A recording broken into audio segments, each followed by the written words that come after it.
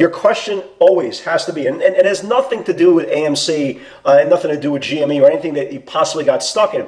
Your question is a trade that's on deck better? Welcome to AccessATrader, the #1 community for those who are committed to taking control of their trading in order to achieve success, profitability, and longevity. Thank you for joining us. Here's Dan Shapiro to help you find your edge, master your process, and own your future. Hey guys, good evening everybody. Welcome to another edition of the AccessATrader.com nightly wrap-up show. Hope everybody is doing well. So happy Super Bowl weekend, no matter what your team is, or even if you don't have a dog in the fight. Sometimes it's just so much better just to kind of veg out, kind of clear your head for 3 hours, kind of like almost like on a national scale, some people overseas as well, and kind of just decompress for 3 hours, take whatever's going on in our lives to kind of just have a good time, right? With some beverages, some snacks, whatever your cocktail is. So hopefully you guys are having a blessed weekend. So let's talk about the tape. In monsters, right? I mean, the stock market is, it doesn't make a difference who the president is. It doesn't make a difference where the stages are of this global pandemic that we've been so far fighting since last January, February. It's been, over a year now. Just in all these crazy times, and you look at everything that's happened. The Dow, the S&P, the Russell, the NASDAQ, they're all at all-time highs. And if you look at the scoreboard, I'm just kind of reading it off here. You got the S&P up nearly 5%. You have the Dow, which underperformed all of them, up only 4%. And you had the NASDAQ surging over 6%. It's absolutely insane. And no matter what happened during earnings season, we're kind of right towards the end of it right now, especially with technology. If you look at every single stock in technology, for the exception of Google, who reported their earnings and actually kept their gains, right? You had every single one of them. You had Amazon, had great numbers, but they initially sold it off. Netflix had great numbers, they initially sold it off. Had great numbers on Apple, they initially sold it off. Tesla, right? Numbers are fine. They weren't horrible, right? They were fine, but initially they sold it off, on and on and on and on. But again, when you look at where we are towards the end of the week, and especially where we could be going into next week, how can you not be bullish? I think the biggest lesson of the week, unfortunately, came in retail, right? The ever-ending saga between retail and Robinhood and retail versus the hedge funds and Wall Street bets and pets and everything else in between versus each other. Hold the line, diamond. At the end of the day, unfortunately, you saw what happened. People believed in the idea that no matter what they buy at any price, they're going to be fine as long as they're unified. And the problem is, we've been saying for weeks and weeks and weeks. Again, this is your first time kind of listening to the broadcast, so you could buy whatever you want. Again, nobody will ever dispute then Robinhood and Ameritrade and all these other companies that kind of joined forces to ban the buying of all these meme stocks. But the moral of the story is you don't have the right to buy any single stock at any given interval, and all you need to do is look what happened to look what happened to GameStop this week. Look what happened to AMC, and the worst part about all this is, it's the idea that you can continuously throw good money after bad. I could understand, you're a novice investor and you chase Tesla to 900, right? I get it. It's weird, but I get it. It's an awesome company, fantastic product. You can say what you want. It is what it is. You see Teslas everywhere, especially in the suburbs. You see them everywhere. They're literally like stop signs. They're absolutely everywhere. I can understand buying Amazon at 3,500. I get it. I can understand buying Apple at 150. I get it. They're Apple, they're Tesla, they're Amazon, they're Microsoft, right? They're Netflix. I get it. They're fantastic companies, growth stories, great business models, enormous amounts of investor love. Okay, I think, but AMC. Really, of all the money you can be putting in this euphoric market that you see stocks continuously moving on very, very aggressive technicals. And yes, you'll get some frothy moves like you've seen in the AMCs of the world or you saw in the GameStops of the world. But you have to ask yourself a very, very fair question.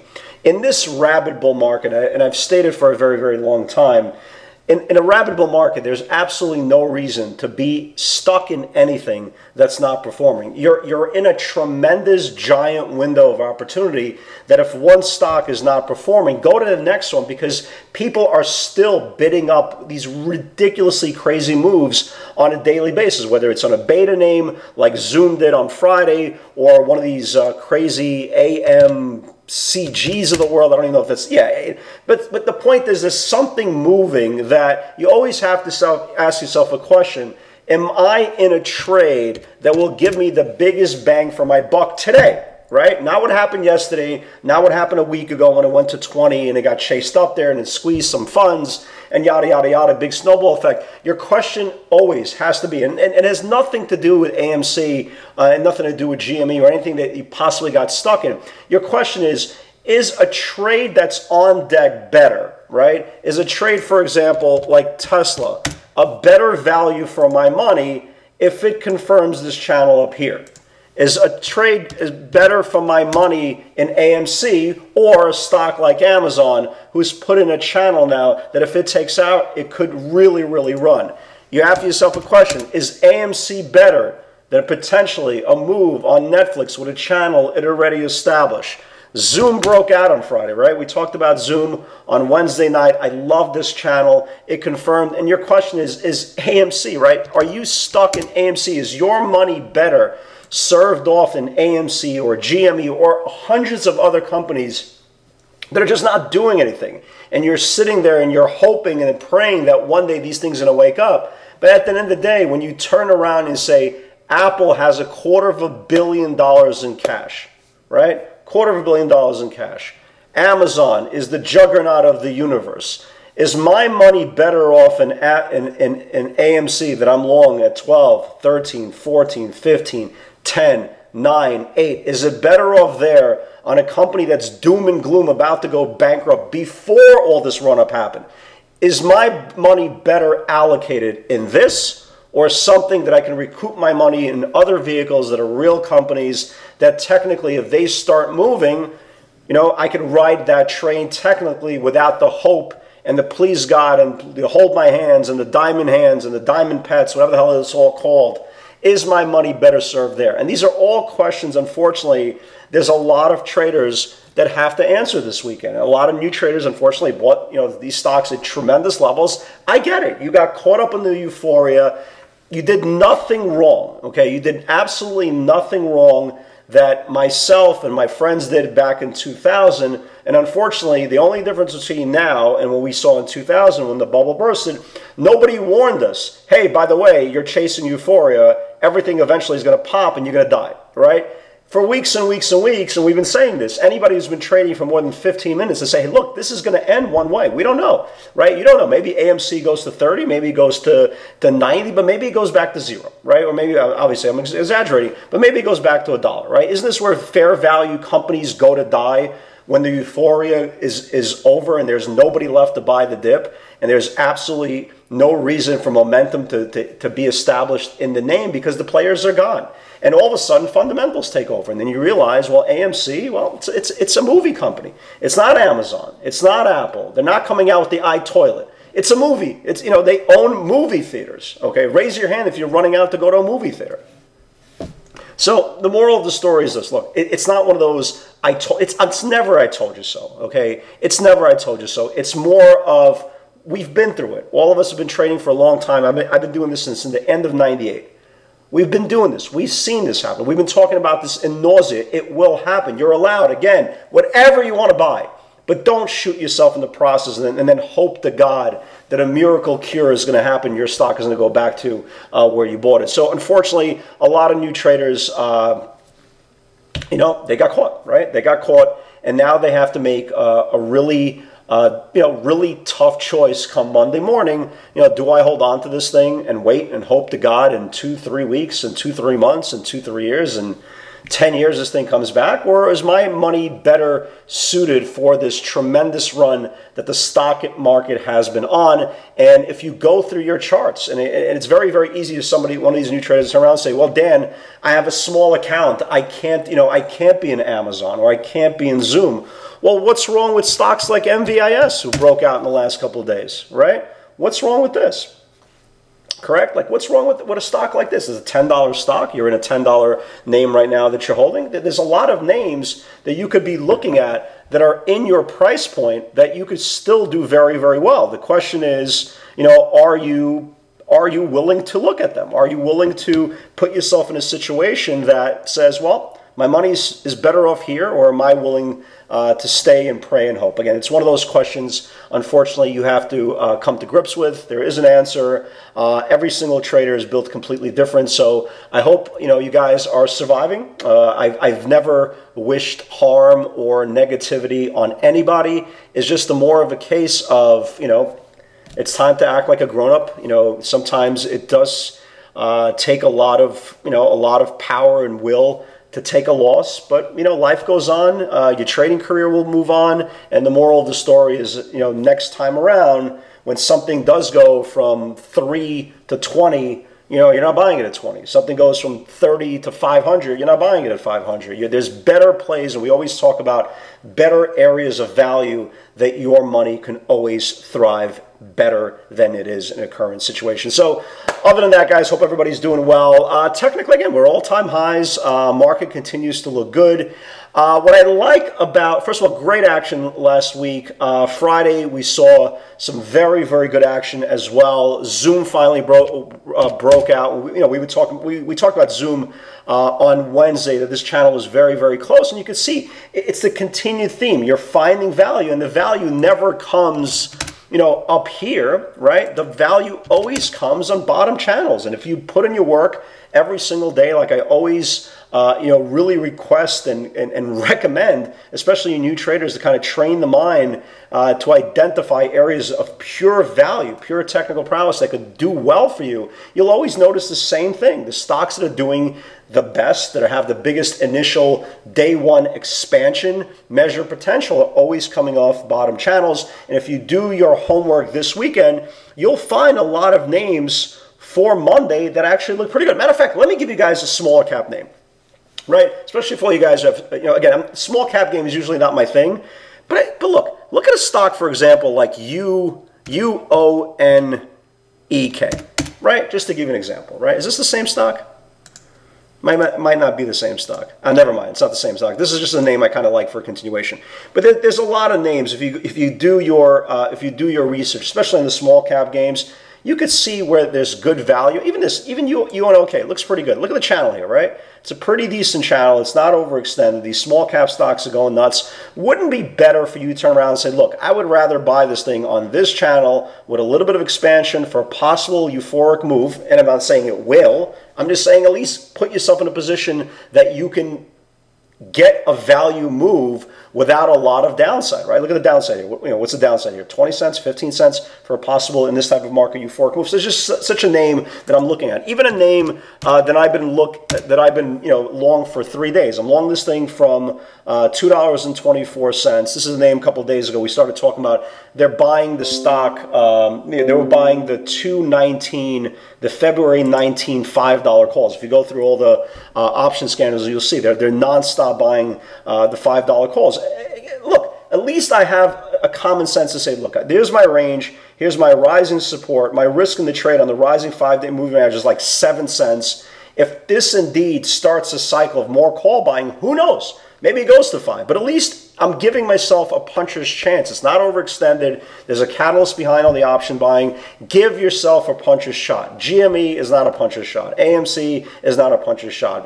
These are stocks that got ran up. They short squeezed, the trade is over, move on. So let's talk about some names that I do like for this week. I like Amazon, right? Amazon woke up, it broke above the previous day's high. Now it just needs to clear out this channel, right? Remember, they had really, really good earnings. If it could just clear out this channel here, look how much room you have. You have Netflix, correct? Netflix, good earnings. It just needs to get above this channel here this week. If it could wake up, then this thing could take off. NVIDIA comes out with earnings soon, but you can see there's a channel here. It keeps on getting rejected off the same area here. But the point is, it's not that far from breaking out ahead of earnings. So we're watching this thing. Look at Apple. Beta, there's a lot of good value coming up here in beta, guys. Look at Apple. Apple has been stuck here. Got rejected once, twice, 3 times on the 10-day moving average. If Apple reclaims the 10-day moving average, this thing could go as well. So if you go through beta, there's only like 10 of them, you'll see how much good potential there is this week. ZM, and ZM we talked about, fantastic move. ZM, not only did it take out that $400 level, the sneaky pivot, it took out 405, reclaimed the 50-day moving average, closed at 420. You have your initial move coming into this week to 430. If you saw the option activity in Zoom, they were incredibly aggressive. They were coming for the week that's coming up. They were coming for the 430s, the 460, and the 470 calls. Right? And if they keep on doing that over and over and over again, like I've always said, they don't seem uncertain. So really, really good move here. So Friday session was very, very strong. You didn't have a lot of pivots, but the ones that went did incredibly well. WIMI, 1080-11 needs to build. Not a big move. I scalped it. Did okay with it. Here was WIMI. It took out this 1080 level, went to the 1130s. Not a huge move, but again, not every single trade can be huge. The one channel I forgot to put in here, guys, just because if all you guys are trading on the Twitter feed versus the live webinar, I set a lot of alerts throughout the month, throughout the weeks. We got an alert on Friday on GILT, and I apologize, it was just too fast of a move off this $14 break. I got long. This thing went to almost $17. Really, really good move. It's just unfortunately, I apologize for you guys just on the Twitter feed. We didn't have a chance to put it in there. BYND I still like, it's not there yet. AI I still like, it's not there yet. MVIS, really, really nice move. It actually broke out on Thursday. If you guys remember, we had a $10 pivot. It put in a high of 1088, so this was the pivot. 1090.11 needs to build. Here was MVIS, right? So it broke out initially on Thursday off this 10, confirmed this 1090.11, and went all the way to 1240. Great job for all you guys who caught that as well. UAVS didn't come close to this. I think they actually even had some sort of funding. They did some sort of shelf registration. I think on Friday they got hit. Solo never got to 980.10, but there were some pretty aggressive call buyers coming in for next week's 10 and 12 call buying. You should keep an eye on this $10 level for this week if it gets there. PBLA never got there. FTFT did nothing. $6 needs to build. Only ran up a dime. Did absolutely nothing. So here was this $6 break. Literally only went to 610 and it completely died. This one did nothing. Docu had a nice little move here. 247.50, 248 needs to build. I still like it this week. Especially Zoom woke up as well. So if the money flow goes back into these stay-at-home stocks, this could be a good one. So here's the 247, 248 area. Went to 251. It still looks higher. Check the earnings date on Docu just to see exactly when they do report. ZM by far was the biggest trade of the day.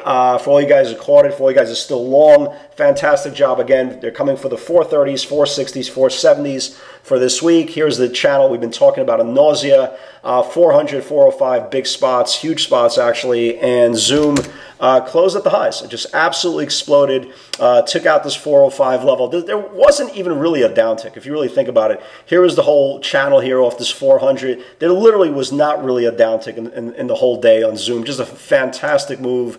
I know a lot of you guys are still long this thing over the weekend. WIMI, nice little spike. B-Zone I still like. Didn't trigger. I still like this 48.50, 49 level. And again, for all you guys, again, looking for other areas for potentially put your money in. Look at this channel, right? Look at this channel. I had this monster move here, consolidation, and now it's just sitting kind of sideways. If this channel breaks on BZUN, you have another really big move. So keep an eye on this thing for this week as well. Yeah, there was a nice quick little pivot on Tesla. Not a big move. 460. Has now rejected 4 times in the 60-minute, needs to build. Only a $5 move, but again, is $5 really the worst thing you could possibly think of? So here's the whole 460 channel here, ran up about $5, but at least now we have a definitive area for the up and coming week that we know if Tesla starts to confirm, you will see a potential test back to that 900 level on Tesla. MVIS, nice spike. Netflix never confirmed at 554, and that's about it. So look, we're in a great market right now, euphoric market times 10. I think the most important part every single day, if you're a new trader, please, if you didn't listen to any warnings that any trader that's been trading for a long time kind of gave you for the last several weeks, just listen to us now, right? Just listen to us now. Money comes, money goes, but the valuable foundation that you set at your early stages of your development, that's going to, show you the fruits of your labor down the road. It's not the one time you hit the slot machine, right? Anybody can go to Vegas, put in a $5 slot, and hit for $400 or $500. Do it again, right? Do it again, and again, and again, and again. The one time you hit the slot machine doesn't make you professional traders. Guys, God bless. Have an amazing weekend. I'm going for Patrick Mahomes. I know, don't bet against Brady. Don't do it. He's the GOAT. But Patrick is different. Chiefs -3. God bless. Have a great weekend, everybody.